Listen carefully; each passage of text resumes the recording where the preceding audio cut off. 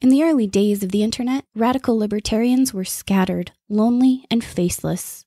Without direction, they resigned to scour the web, sifting through content providers in a wasteland plagued by YouTube demonetization, Facebook jail, and covert internet censorship. But then, in 2017, the Libertarian Union was formed. Finally, the average Joe libertarian could find a thriving community of independent podcasters and content providers, all in one convenient location. At Libertarian Union, we'll always have the latest news, interviews, discussions, and even movie reviews. With hundreds of episodes and more added all the time, you'll always find something fresh at libertarianunion.com. All right. Let's get fired up here.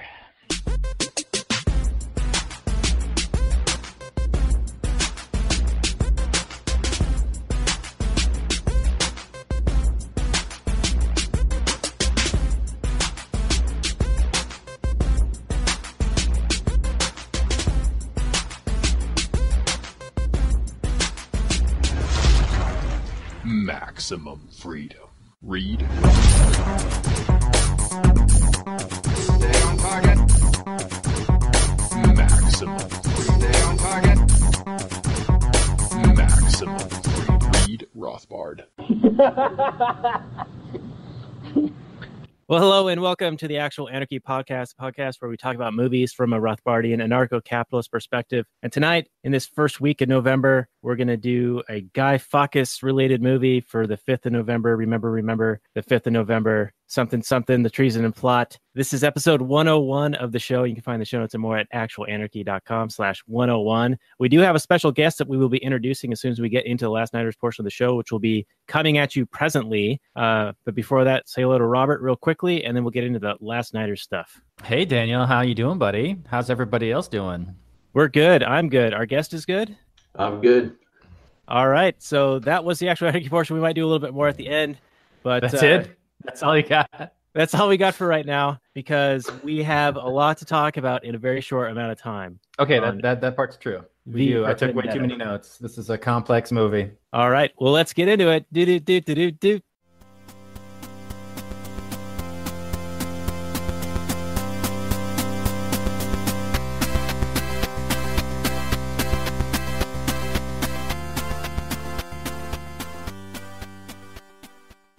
Hey everyone, it's Daniel and Robert, the Last Nighters, which is on the Launchpad Media, where they're always launching new ideas in your direction. So do check that out at thelaunchpadmedia.com. And tonight we're going to be talking about V for Vendetta. This is episode 44 of the show, and you can find the show notes and more at lastnighters.com/44. We also have a special guest, and we will introduce him in a moment. But let's say hello to Robert, and then we'll get into the guest, and then into the Google description, and then into the show. What's up, so you sexy peoples? Thanks for tuning in for another episode of The Last Nighters. We got a special one for you. Check it out. Yes, we're very excited to have along the ride with us is Jay of AnarchoCoffee, and he is slinging beans for you all. And you can find his beans, roasted beans, at AnarchoCoffee.com. Take it away, Jay. Hey guys, what's up? My name's Jay from AnarchoCoffee.com. We make self-governing caffeine for libertarians, agorists, voluntarists, and caps, and really anybody who enjoys a mean fresh brew of coffee. All right. And you reached out to me on the Twitter because we have on there a little note that says, hey, if you're interested in being a guest, hit us up. And you did. So I appreciate that. And then during our back and forth, you actually brought up this movie as one that you were potentially interested in without knowing that it was, in fact, the next movie we were going to talk about. So I'm really excited because this is one that you wanted to do, and just so happens that we were ready to do it. So here we are. Let's get into it. We usually start with the Google description, and here it is. V for Vendetta came out 2005, mystery thriller, 2 hours and 13 minutes, 8.2 on the IMDb, 73% Rotten Tomatoes, 62% Metacritic, yet 93% of Google users liked it. The description is, following World War, London is a police state occupied by a fascist government, and a vigilante known as V, played by Hugo Weaving, uses terrorist tactics to fight the oppressors of the world in which he now lives. When V saves a young woman named Evie, played by Natalie Portman, from the secret police, he discovers an ally in his fight against England's oppressors. Came out March 17, 2006. James McTeague is the director. I'm not sure if I'm saying the name right. but the screenplay is by the Wachowskis, who are of the Matrix fame. So, Robert, let's get your take on Yes, the sir. Google description, and then we will pass it over to Jay. Pass that Java over to Jay. Well, that was all fairly correct. I think the Wachowskis now identify as other genders these days, but this is back in the time when they were their original genders, like OG gender. And But- you know what? I think in the credits it says the Wachowski brothers. Yeah, I believe so. Yeah, so it's bizarre, but okay. But this is a comic book movie, for those of you who don't know. This is adapted from a work by Alan Moore, who famously hates all his comic book adaptations. And so his name does not appear in the credits. It's actually just, it says based on a comic book drawn by, and then it just gives you the artist. But Alan Moore is a kind of a famous socialist type guy, but he's also he's like a recluse, kind of just an angry old man style dude too. But yeah, I don't know how he actually thought about this movie, but it seems like, I mean, if he was an angry socialist, like a lot of Antifas are, you think they might, I don't know, appreciate this kind of a movie? Because it seems like they're battling against a fascist government. They would have all kinds of things to be upset about, and they put on masks and they go around and attack things. They don't smash up Starbucks. V is actually a little more refined than that. He has a specific set of people who have wronged him, and he is seeking justice against those people. But then he's also seeking to blow up a building, and that sounds like something Antifa would be interested in. I don't know, Jay, what do you think about that?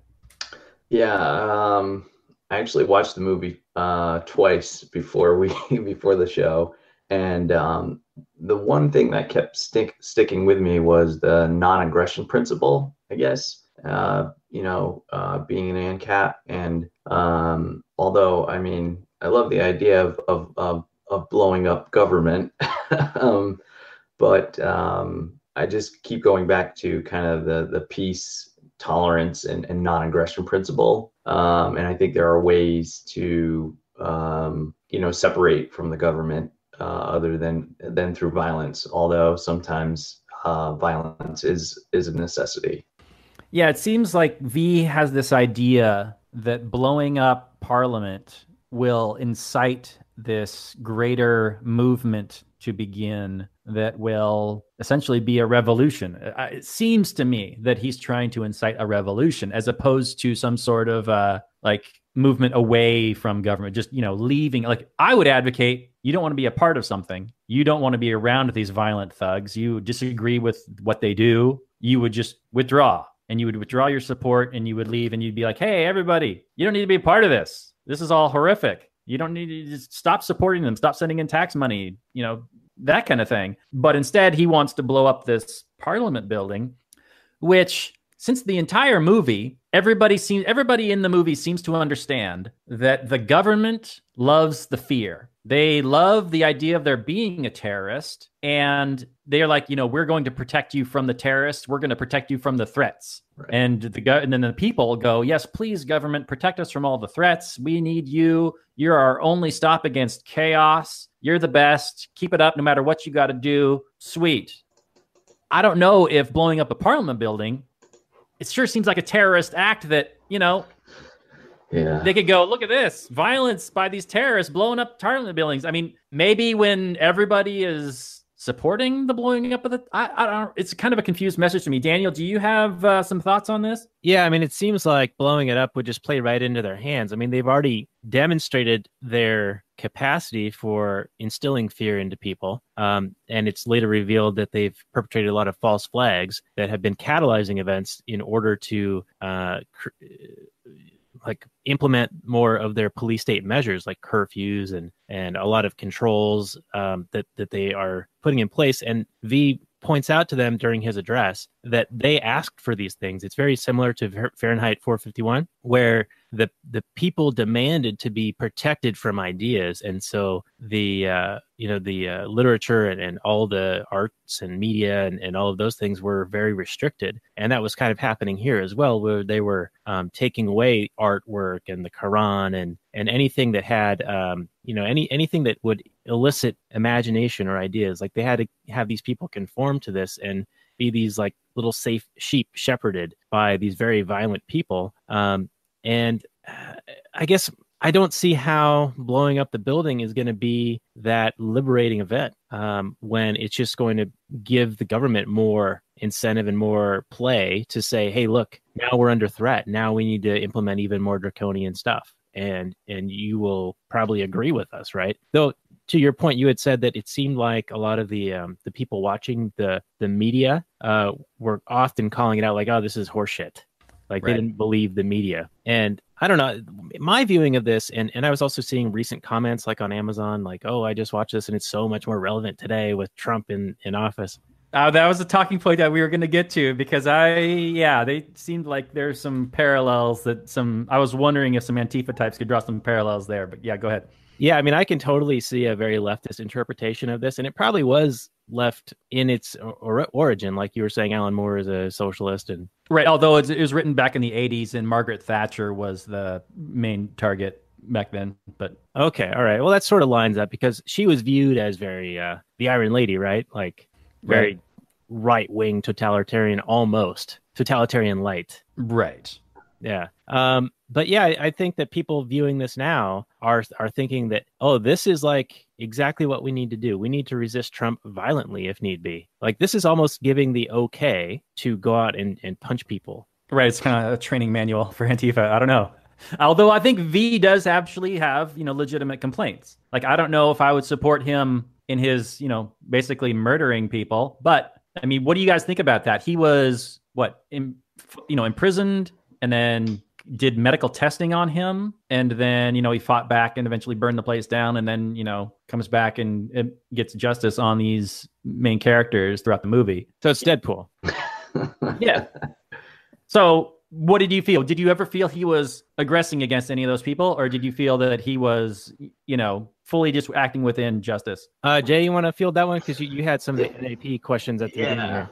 Yeah, I think it's definitely a coin cost for me because I think he was within full range of justice because of the imprisonment and torture of him as a human being. But at the same time,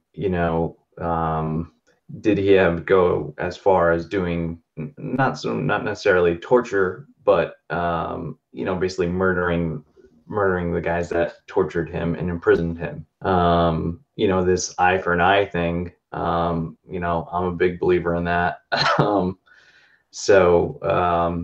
think, but I don't know if he had to blow up Parliament. Did he have to go that far? Because then to your point, it's an act of terrorism, and it goes against this idea of non-aggression. Yeah, I guess V kind of stands. He's been used by various people. I first, I think, ran into him when I was kind of listening to Alex Jones, and he would talk about ideas are bulletproof and really really talk up V for Vendetta as this kind of inspirational movie for him. Mm-hmm. But Alex Jones is very much a statist. He's like a kind of libertarian, paleo-conservative kind of like guy. And just reset. He's Mr. Reset. 1776. The answer to 1984 is 1776 is his famous slogan. And I would also tend to agree that V is not the anarchist symbol that I think maybe Antifa would want. I think he is more of a statist. I don't think he's really, inspiring people to walk away from tyranny. He's like, well, you're just doing it wrong. You're doing government wrong. So I would say he's a revolutionary, and inside the heart of every revolutionary is a bureaucrat waiting to get out. So just waiting for their turn at the controls to just do it better than the guy beforehand. So I see him. Yeah, I'm with him on the justice part, but I do not endorse his, revolution and let's do the government right this time. Rah. Right. His famous line in this is that the government should be afraid of the people, not the other way around. Yes. And yeah, it's just basically saying, oh, you're doing government wrong. We need a revolution to have a government of the people that's more responsive to the people. And I think that this ties up to a lot of statists who think they're resisting Trump, that they think they want. They think that they want more democratic control over our politicians when they don't seem to realize or make the connection that thread is so tenuous and so thin. Like you're voting one way or the other really doesn't matter. They don't really care. And they lie for a living, right? To get you to vote for them. they always go back on their promises anyway. And so I think Robert, you're right that he just wants to institute his own form of government, or a revolutionary government. This seems very French Revolution to me, where they just want to throw out the bad government and put in their good government, which instantly turns to shit. Murder a whole bunch more people. Becomes even worse. But I wanted to ask you, and I'll start with Robert, regarding his redistributive justice, like his retribution against the people who had wronged him. I was okay with a lot of them because they were still doing bad shit, a lot of these people. But the female doctor who had good intentions and inadvertently, went along with this stuff. And then, he actually talked with her and was like, she was apologizing, but he had already poisoned her. That one got to me a little bit, because I was like, well, she had good intentions, didn't mean to do you harm. She was part of this apparatus and she happened to do harm, but it's not like she had ill will in her heart, no malice, no intent to do harm. So I was a little bit torn on that one. What do you think of that? Well, I really liked V's line in that scene, and I wrote it down because, she wasn't going to continue on to do more things. You're right. She was probably done with all that, and she had moved on to a different phase of her life. But that doesn't absolve her for what she did. And also, his line is, I haven't come for what you hoped to do, only for what you did. So I don't care what your intentions were. I don't care if you intended to cure cancer. You tortured and killed a whole bunch of people. I mean, I'm sure Hitler had great intentions to create a 1,000-year Reich and make a wonderful fatherland that everybody could be happy in. But that he achieved it by killing a whole lot of people. Same with Mao and Stalin. These great societies are always built on the corpses of piles and piles of millions of people. So I don't care what your intentions are. It really matters what your methods are and what you do. So I understand that she wasn't a threat to anybody anymore. But I mean, what's the what's the cutoff date on justice? The statute of limitations? Yeah, I don't know. What's your statute of limitations on justice, Daniel? Well, apparently it's 37 years, and you need 1,024th level of evidence to do a callback to one of our previous shows. The thing I was curious about was it seemed like V initially, when he defended Natalie Portman from the Fingermen, she was willing to defend herself, and then they say to her, "Oh, we're Fingermen, we're cops, basically." And she's like, "Oh, I'm sorry, I didn't know." But I mean, she was still totally within her rights to defend herself. Just because they happen to be part of the Gestapo, doesn't mean that she shouldn't be able to defend herself. But she starts bootlicking immediately as soon as she finds out that they're government people. Right. But even when V comes in to save the day, I don't think he kills those guys. I think he just incapacitates them, doesn't he? Yeah, he does. He only knocks them out. And those ones I would have been fine with, because I mean, they were going to kill her. They were going to rape her and then kill her. And they made a weird like pedophile type reference. They're like, what do they say to her? Like, I don't remember. Sorry. I forget. But there were a couple of references in this movie. One was in that scene, and then the other was with the priest. Yes. Yeah. That one, both of those references were very creepy. Yeah, and then there was like another thing in here that was kind of weird. Trying to remember what it was. Well, it'll come to me at some point.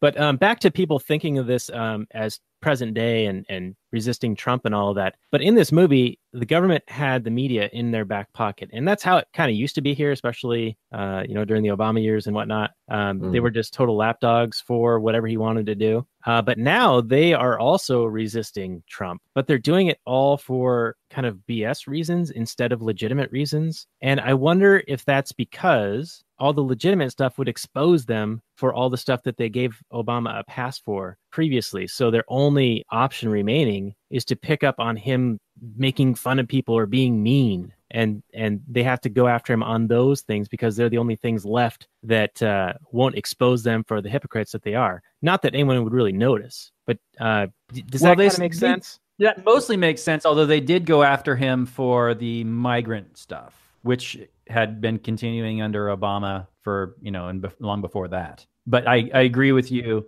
that he's just continuing the wars that the media was completely silent about all through Obama's term. Yeah. Right. And then a lot of the migrant stuff was happening under Obama, and Obama was doing more stuff against it than Trump's even alluded to doing. And then more deportations. Yeah. And then the media the gets deporter upset. in chief. Right. And so it just seems like really bizarre. Like that left cover really allows you to get away with even worse stuff. It sure does. Yeah. Note to all tyrants. Yeah. The other thing that I couldn't think of too, when you're talking about the comparison of this film and the left, is the anonymous movement, right? So we had the whole anonymous movement back in, what was it, 08, 09, during the recession. Right. And Were they related to the Occupy Wall Street stuff, or was that kind of separate? it was, yeah, no, if I remember correctly, like the anonymous movement was related to the Occupy Wall Street, and a lot of those guys wore the Guy Fawkes masks. It definitely has this kind of tip of the hat to left-winging ideology a little bit, which is unfortunate because I think I see the Guy Fawkes masks as more of an anarchist than I do as this left-winging, liberal. Yeah, I would agree with that. Although it seems like most groups who see him as a revolutionary or a resistor, they want to latch on to that. Like, I don't think most people who wear a Che Guevara T-shirt understand the horrific things that he did. Yeah, that was the other one I was thinking of. Yeah. When you were talking about the revolution, because everybody thought Che was a revolutionist, but the horrible things that he did to get into power and create his dream of what a government should be. Yeah. Always ends in a lot of dead bodies. Always does. Right. Oh, and I remember the reference that the finger lickers, fingermen gave to Natalie Portman. I like finger lickers better. They said, "Spare the rod, spoil the child," when they were about to rape her. So, that's disgusting. And right. The guy, the character who was playing the guys that were raping her, was so disgusting.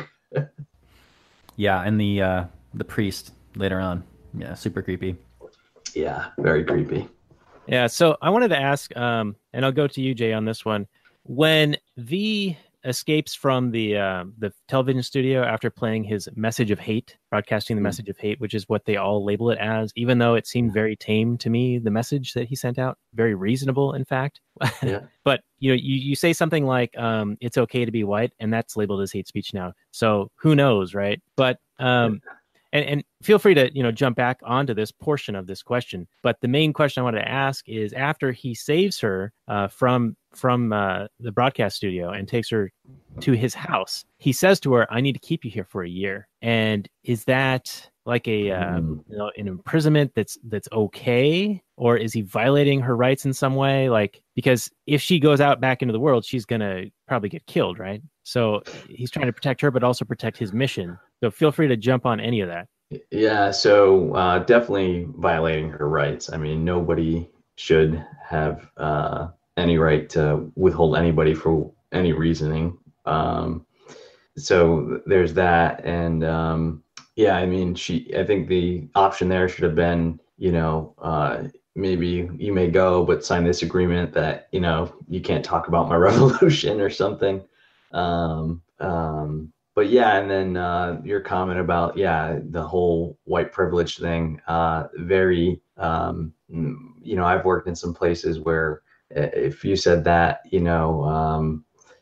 you were labeled racist, or you don't understand what white privilege means. And I can only think about my own experiences, which is nobody ever gave me anything, and I had to work for everything that I have today. So I don't know where you think the white privilege thing comes in. Yeah. And the message was apparently at some campuses, a simple piece of paper that says "It's okay to be white" had been posted up, like on telephone poles and whatnot. And that's being labeled as white supremacist hate speech.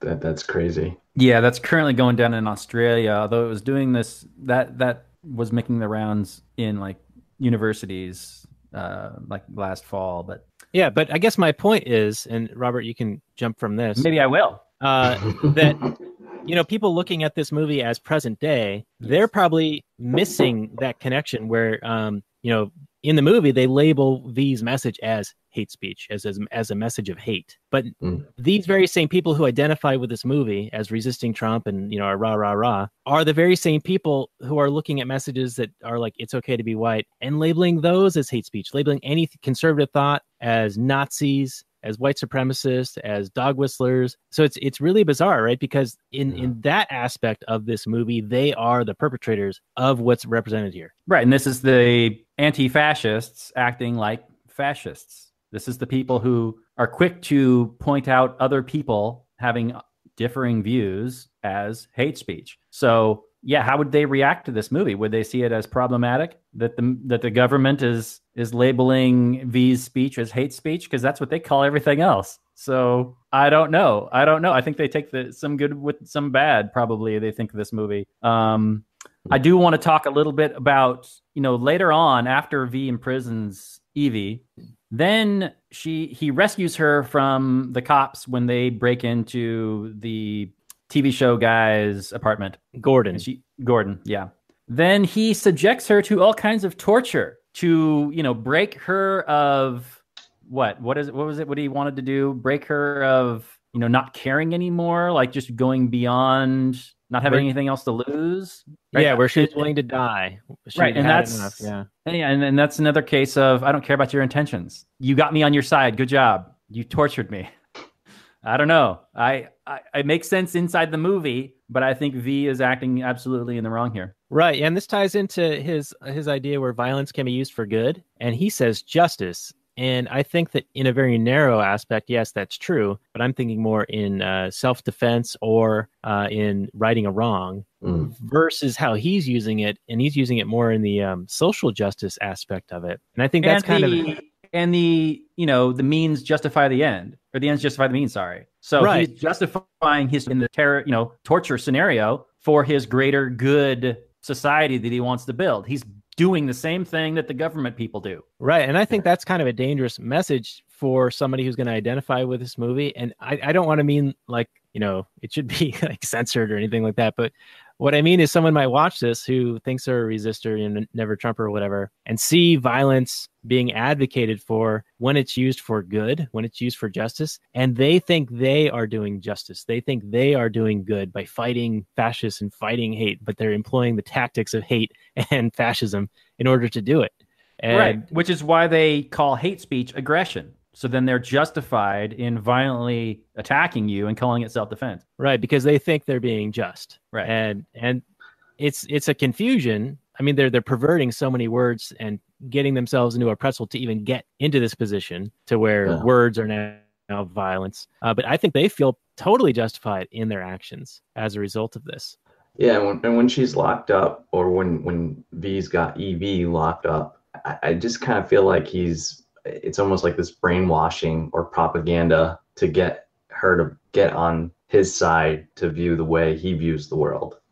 Right. Which, again, is this whole aggression, right? Or this violent act. Believe the way I believe, or else this is going to happen to you.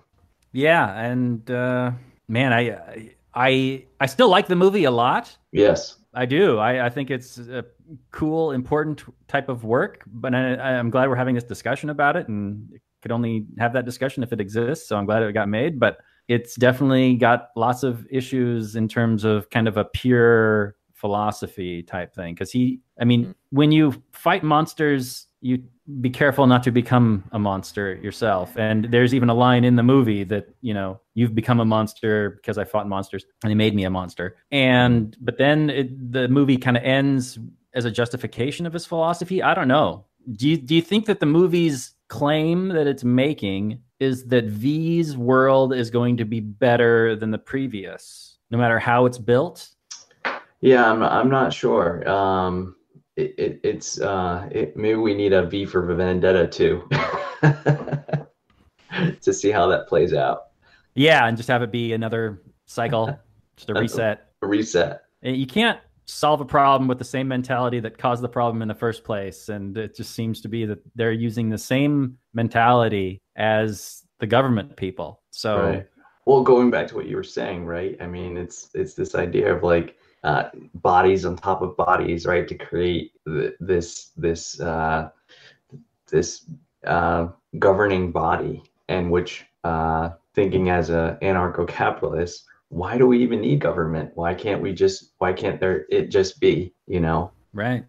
Yeah. V doesn't want no government. He wants a just government. And if I could take him by the shoulders and shake him, I'd tell him that never in the history of mankind has there ever been such a thing. Yeah, there's no such thing as a just government. Yeah, he's like an anti-authoritarian whilst advocating for his own dictatorship.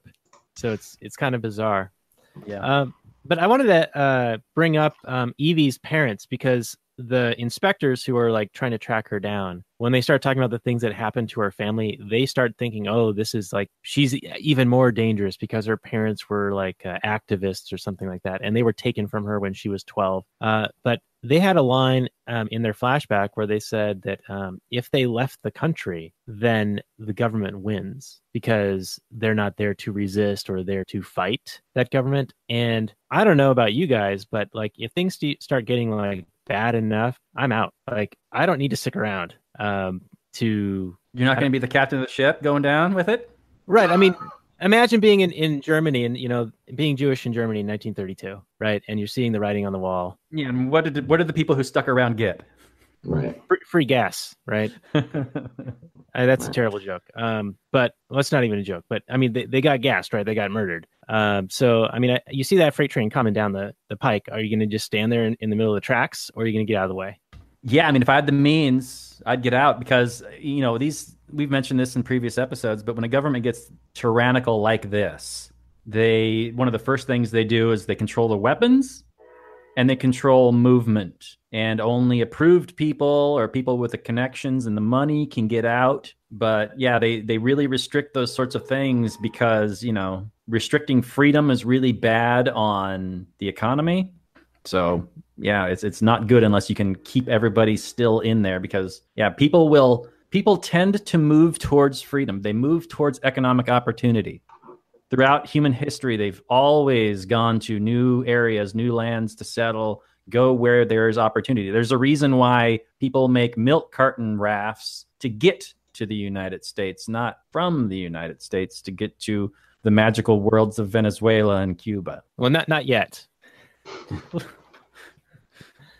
Oh man. So back to the bishop guy. He was under surveillance, and the cops, or the fingermen, were listening to his encounter with Evie, dressed up as like a young prostitute, right? Yep. So they were totally aware that this was going on and had been going on with probably younger kids previously, and yet they were totally cool with it, right? Like they were. I don't even know why he was under surveillance. He was one of the kingpins in the party, right? Right. Was it just a matter of everyone's under surveillance at all times? I think that's what it was. It was like a mix of 1984. Yeah, everyone's under surveillance all the time. But since you're a member of the party or a high-ranking member of the party, you get to do whatever you want, essentially. Oh, you get a pass. That's accurate for the most part. Yeah, I mean, let's not talk about another movie, but the movie Spotlight and the Boston Journal exposing all of the Catholic priests and how they moved them around to hide the fact that there was this child molestation going on, right? So the higher power, the more power you have, the more stuff you get away with, right? And a quote from one of my favorite books, right? Prince, power tends to corrupt, and absolute power corrupts absolutely. Yeah, and these organizations, will protect their own and allow that sort of behavior to continue all the time. And you'll see it within the Catholic Church, these old institutions, and you'll see it in these massively, I mean, how many people did Bill Clinton rape? I don't know. High-ranking party members get to do essentially whatever they want, kill whoever they want, and say that they're an enemy of the party. Oh, they're an enemy of the state. Yeah. And who's going to stop them? Everybody underneath them is terrified of them because they're willing to use violence at the drop of a hat. I mean, Joe Stalin threatened his own family and sent a bunch of them to the gulag. So even they weren't, immune from speaking their mind or being able to speak their mind around the guy. Right. And that reminds me of that Gordon character who made fun of the party leader. I forget his name. Was he a chancellor? Was that who he was? Yeah. I forget his name, but yeah, something chancellor. And he was, that's right. He was kind of like this late night show Jimmy Fallon guy who made fun of the leader, and very next day gets his door kicked in by the very government he was making fun of, and who knows where he got sent off and what happened to him, but I can only imagine. Yeah, V said that they killed him because they found the Quran that he had. Yeah. So had they not found that, it would have just been imprisonment. No, maybe not, right? Because he was also a homosexual. So they also were against any other religions and homosexuality as well. Right, and I could see people likening this, to present day as that being an anti-Trump thing. Though, as far as I know, he hasn't done anything that's anti-gay, has he? He's actually the very first president ever to run on a gay marriage being legal platform. Obama in his first term was not for it. Right, and Hillary wasn't back then either. Hillary wasn't. No. I mean, as soon as public opinion topped over 51%, then all of a sudden the politicians totally believed in it 100%. But before that, they were totally against it. It was man and a woman, and that's the way God wants it, and blah, blah, blah. Right, and that was back when this movie was made, right? When Obama and Hillary were making comments like that. And, yeah, this is what, 07? 06, yeah. So I think Obama was just a little bit after that in the public eye, really. But this kind of ties back to that long-running like cultural commentary that you and I have talked about many times on the show in the past, where they introduce ideas in entertainment first, and then it kind of gets people get acclimated to that idea, and then it gets introduced in like politics, and then it becomes mainstream acceptable. And there's an example of that in this movie with with Gordon being a gay character, but also the note that Evie reads. It's from a girl who grew up liking another girl, and then that relationship broke up, and that school girlfriend went back and married a man. But then the original girl who was imprisoned here got into other lesbian relationships, and then the government, because she was a homosexual, separated her and captured her, put her in this prison. And I'm just wondering if that was like at the time that this movie was made, and I don't know if this was part of the comic or not from back in the 80s, but if that was intentionally in there to help promote that in a cultural way, if you follow what I'm saying. Like, I believe I also don't know if it's in the original comic book or not. I would guess not. I would guess that was an issue very much of the time. And yeah, as a way to promote that through the culture. That's my guess. Is that the writer of the screenplay, the Wachowskis, were very much like, hey, let's introduce this. This is kind of the time. This is a pressing issue that we care about. Let's do this right now and add this in. And this kind of makes sense. And we'll make the horrific fascist government also anti-gay. Not that there's anything wrong with that. Wait, the being what? gay part. not the fascist government going after them. You're pro-fascist government now, Daniel? I knew it. You son of a bitch. You got me. It's funny. You get into these debates with people, and you talk to them about the free market, and they think that you're a fascist because of that. And I'm like talking about voluntary, consensual interactions with people, and that's somehow fascism now. It's so I don't know crazy. what you just said. All I heard was a bunch of misogynistic, homophobic crap. Bunch of hate speech. Hate speech. Yep. All right.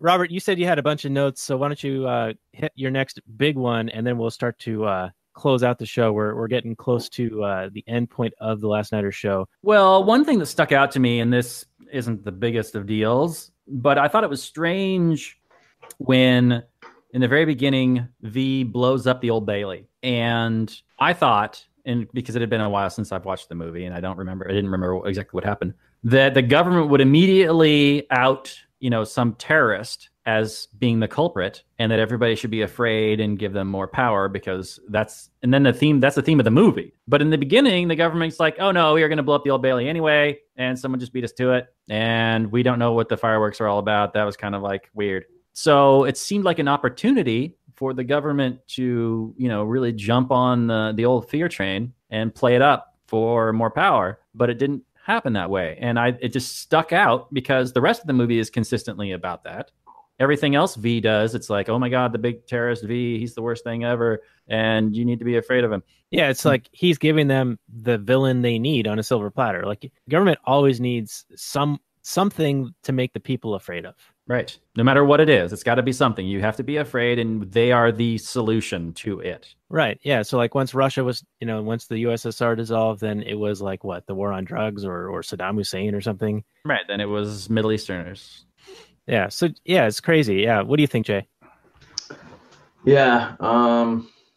There's a lot to digest there, but I keep thinking about actually when, towards the beginning of the movie, when the act happened of blowing up the first building there, the chancellor would ask, what do you guys hear on the radio? You know, what do you hear? What are the people thinking, right? So the act of spying, and what are they at? You know, and there's this chatter of this, you know, revolutionary character V, and the chancellor's like, we have to put it into this right now, right? And so more propaganda on the mainstream media outlets, right, in the movie.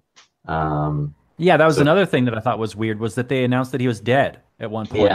Yeah. It's like, why would you want to do that? That just ends the story. That just ends everything. And then you look like a fool later when he turns up alive. So you want to keep the fear going, make him build him up into this big boogeyman. Well, maybe they were afraid that his message was getting out, because like he made the point, and maybe that's what the movie was trying to follow, was that the buildings that he's destroying are built and they say something. They are a symbol of something. And so is their destruction.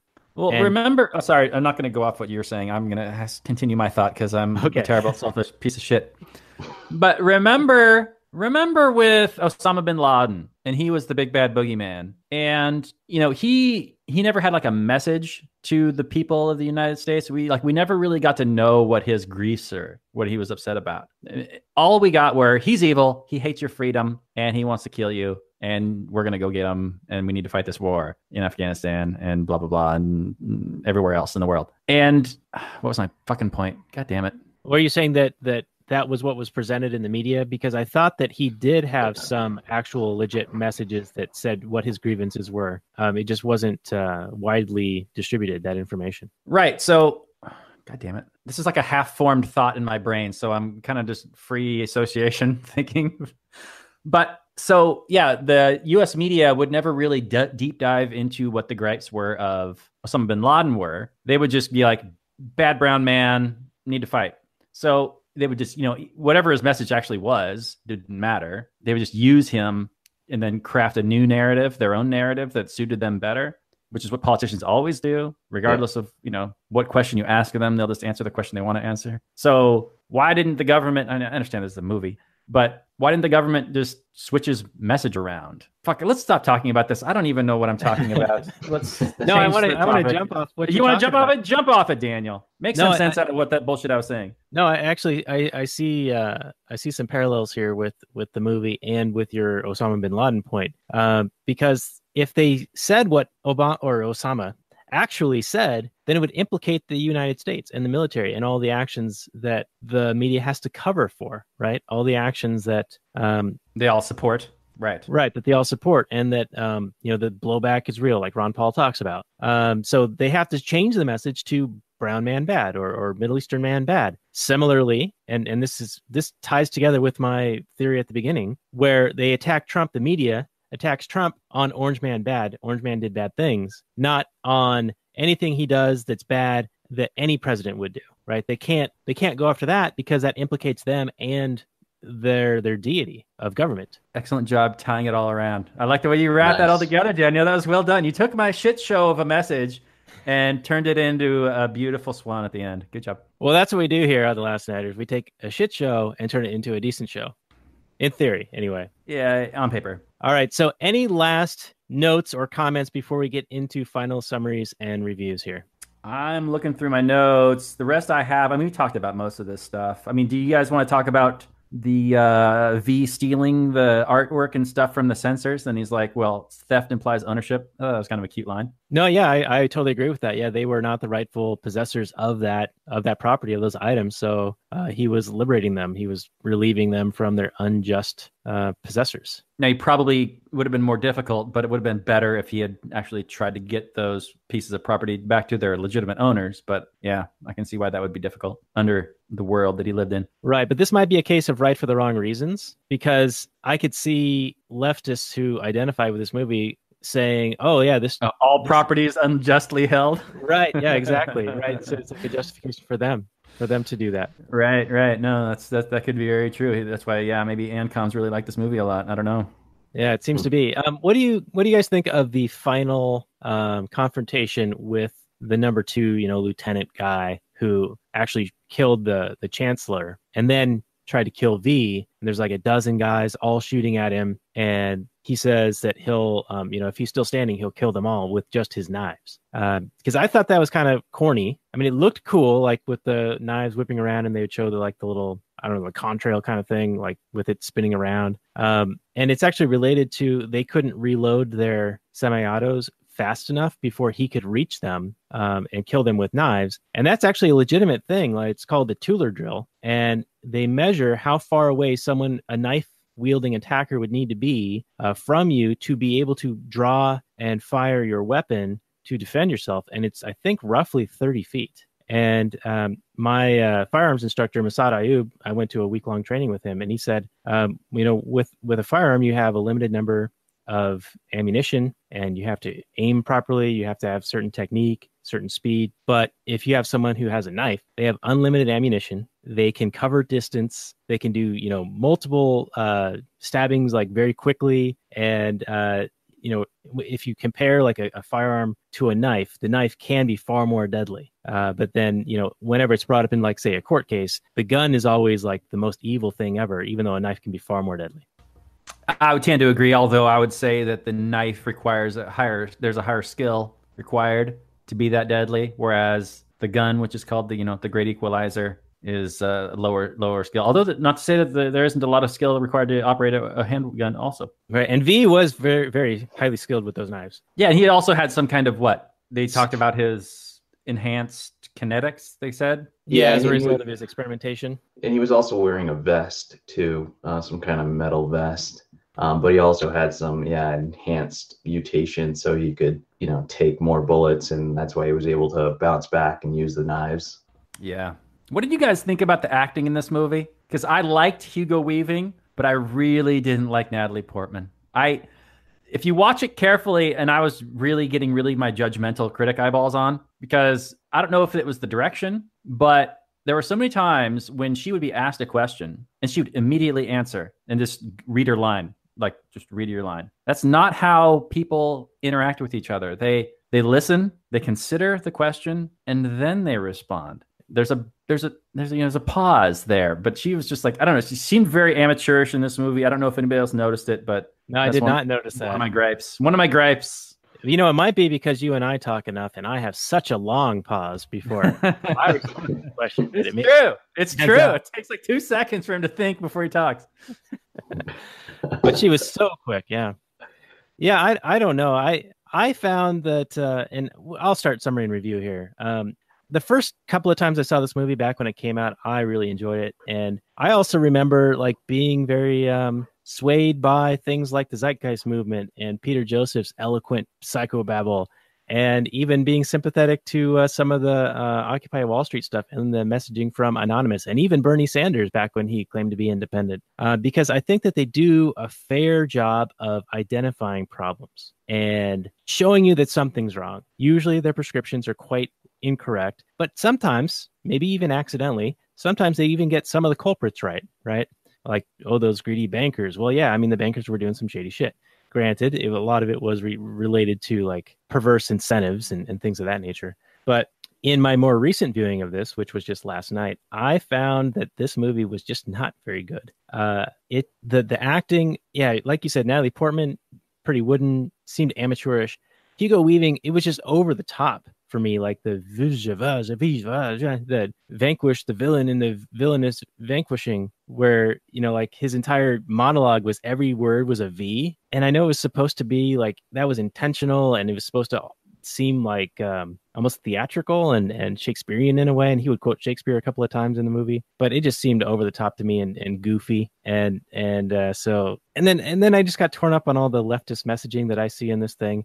So it really fell a little bit flat for me, but I think that's more of a result of two things. One is becoming an ANCAP and having some, principles and grounded beliefs, and then seeing these things for what they are and what their solutions are and how they're wrong. And then the other is looking at it with a critical eye, where, now we're part of doing this show where we are looking at movies of, like, how well is that made? How are they acting? Like, what are some of the goods and the bads about this thing? And looking at it with a critical eye, I think that it does ruin a lot of movies for me that previously I had enjoyed, whether they were well done or not. So unfortunately, I'm going to go below a 5 on this thing. I'm going to go with a 4.5. So, Jay, would you like to give us a summary and review with the score 1 through 10, a decimal deep? Yeah, I want to keep it short. When I was Googling around for libertarian movies for joining on the show, V for Vendetta was listed as one. And for tonight, I would say V for Vendetta is far from ANCAP libertarian as it can be. And and I do agree with Natalie Portman's role was kind of a little shoddy in this. And I would say, I'm going to go with a 4.9 on the scale. Some tough reviewers tonight. I like it. I like it when you get a little more critical of these films, even though, it's better than any movie I've ever made. But, still, that's her job. As Dan was saying, I think leftists do a fairly good job of identifying issues, at least as they see it.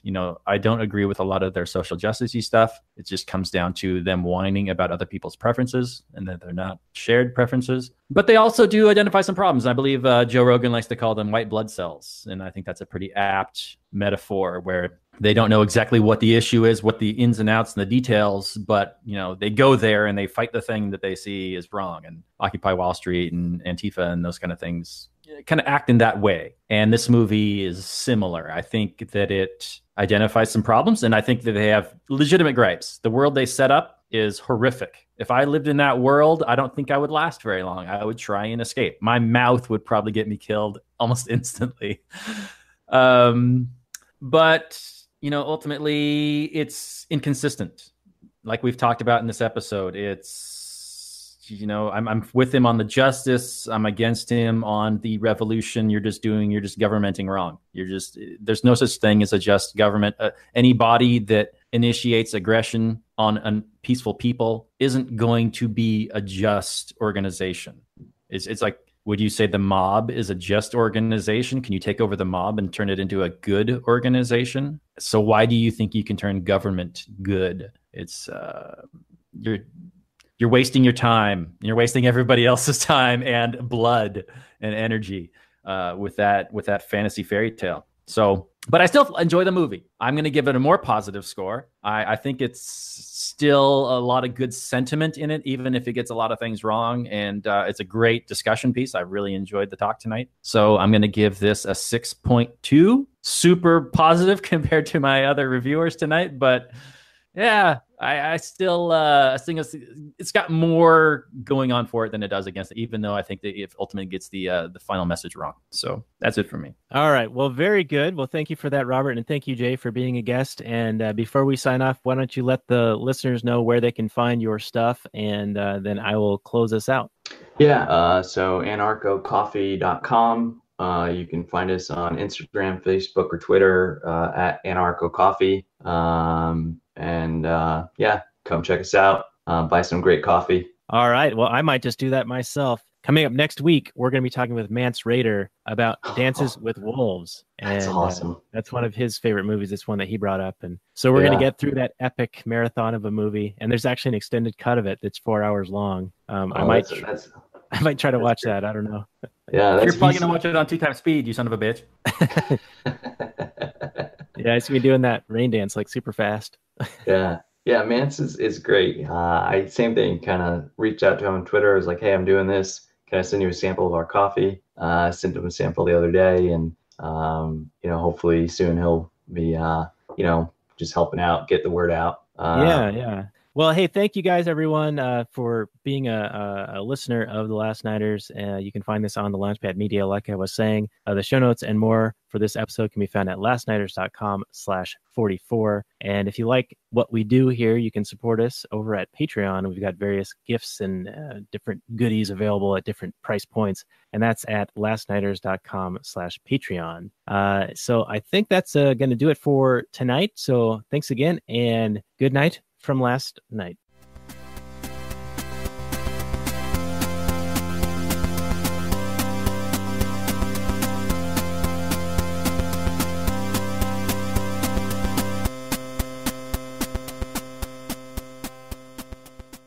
All right, we're going to continue the transmission on Actual Anarchy for a few more minutes. You mentioned, Jay, our guest, you mentioned that you found this on a list of libertarian movies, and that was what brought this up as a movie you wanted to discuss. So let's dissect that a little bit in the Actual Anarchy portion. When you suggested this movie, it was because you saw it on that list, and you, at that time, did you think that, yeah, this is probably a pretty libertarian movie? And then in your viewing, did you still feel that way until you ran into the buzzsaw of Daniel and Robert of the Actual Anarchy podcast? Yeah. So I think, what did we say? I said, yeah, V for Vendetta or the Lego movie, right? It was kind of just one of these, one I found on a list of whatever top 10 libertarian movies to watch or something. And no, I think actually my had a different viewpoint after I had rewatched it since 2007, 2008. Just recently, I think watched it Tuesday night, and I said, well, this doesn't really bow to the libertarian principles or anarcho-capital principles, because there's a lot of violence, aggression against others, and he's talking about just putting in a different kind of government. So how does that viewed as libertarian? So yeah, your thoughts? Yeah, I wonder, and Robert, I didn't mean to step on your toes here, but I'm wondering if the person who made that list is, I don't want to do the libertarian purity test, but if maybe they were less like strict, thin style libertarian, and more big Such tent an elitist, Daniel. libertarian types who are just like, well, the movie is anti-authoritarian and anti-fascist government. And well, to be fair, there aren't a whole lot of libertarian movies. It's a very low bar. We don't have a lot of them. We've got like Atlas Shrugged. We've got Magnificent Seven, probably a few others. Dallas Buyers Club. Dallas Buyers Club. Billy Madison. The Founder. The Founder was great, and we did a good episode on that about a year ago now. It's one of my favorite episodes, actually. You've got Mad Max. Oh, no, sorry. Yeah, there aren't a lot of libertarian movies, so I could see why someone would put this on the list, if nothing more to have a discussion point. But yeah, I think I would expect more of an ANCOM to celebrate this movie than a libertarian after a careful inspection. Although, if you're just trying to remember it from the time you first saw it way back in the day and you really responded positively to it, like I did back in the day, absolutely for it back in the day. I think that's more understandable. Yeah, and I think that I had a similar feeling back when I first saw it initially. But like I said during the show, or the Last Nighters portion, I was compelled by a lot of different things going on at the same time. I felt like very much like I was an independent type, and I was taking information from a lot of different sources and trying to synthesize it and process and make sense of what was going on in the world around this time. Because 2007, 2008 was the housing collapse and financial crisis, and everyone was looking for answers. People knew that something was wrong, and you were getting different stories from different areas, and the stories kept changing. This is where I got introduced to Ron Paul, but also, Occupy and Bernie Sanders and Anonymous. And so this kind of stood out as whatever's happening right now is wrong and bad. And so therefore, I'm going to listen to these things that are telling me, yeah, these are bad things that are going on. And it's only, 10 years later after really diving into this. And what really got me going was being introduced to Steph Molyneux back when he was a good ANCAP, and also the Mises Institute. They had a 52-week course in Austrian Economics, and I did that as a individual. Like I just went through it.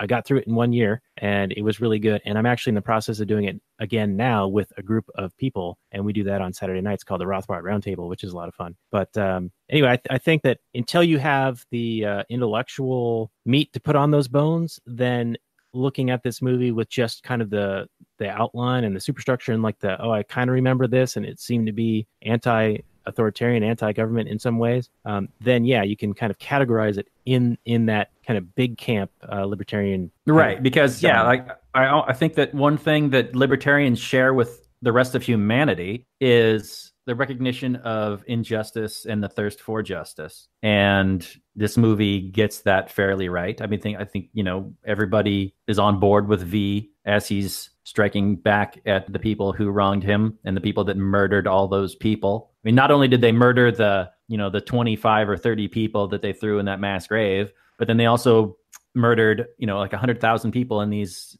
chemical terror attacks, and like what was it, the disease they unleashed, and then they turned around and sold the cure through their pharmaceutical company. I think a lot of people can recognize how horrifically immoral that is, and you strive for justice and see that as a good, positive moral tale, except for the end and a few other things. I'm not on board with. All right. Well, I think that was a worthy end of the actual anarchy portion of the show, and we can get into some Kathleen Turner overdrive right after this. But before that, I did want to bring up a Mises quote in honor of our guest, Jay, from AnarchoCoffee. This is a Mises quote about coffee and about the free market.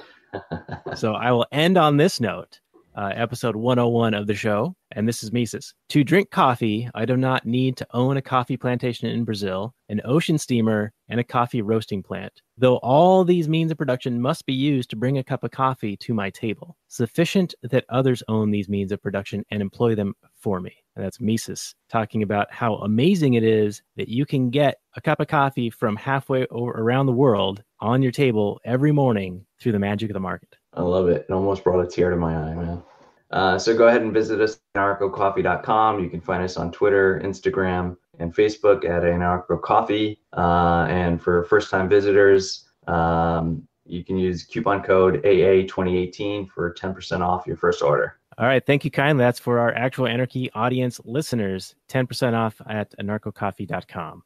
And coming up next week, we're going to be talking with Mance Raider about Dances with Wolves. So do check that out next week for episode 102 of the Actual Anarchy Show. Well, I'm going to send you this quote so you can use it as you will. And I will. I do appreciate you being a guest, and I hope that you do stick around for Kathleen Turner Overdrive. That's what's available for our Patreon supporters. And if anyone else wants to get in on that action, go to actualanarchy.com/Patreon and give us some of your dollars, some of your Federal Reserve notes, and we will exchange with you in a mutually beneficial transaction where you get bonus content that's coming up right after this.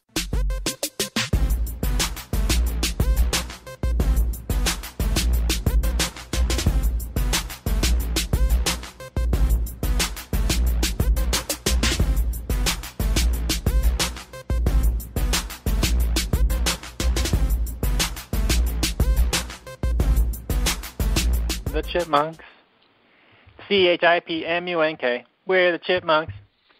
Guaranteed to brighten your day. Do do do do do do do do do do do.